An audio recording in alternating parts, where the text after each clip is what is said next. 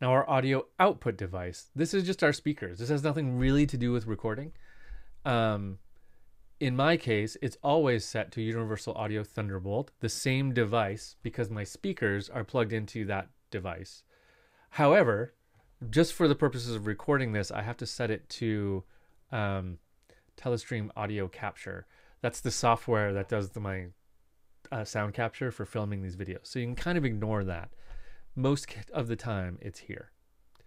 And then this is just anything that can make sound, right? So wherever you have your speakers plugged into, this is what you need to select here.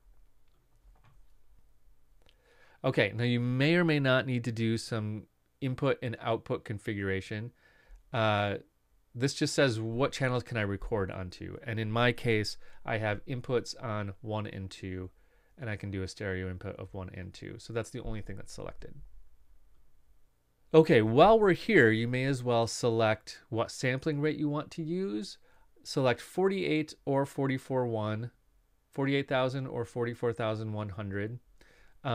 You can select these much higher ones.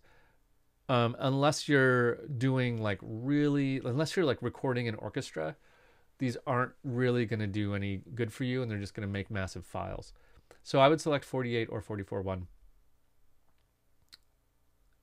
And then while you're recording, if you experience latency means that I'm going to record a sound, and then if I hear it back, it's like way behind.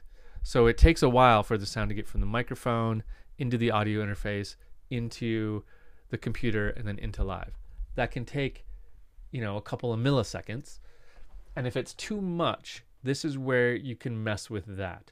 You can control it a little bit to minimize that latency, that slowness between those two things.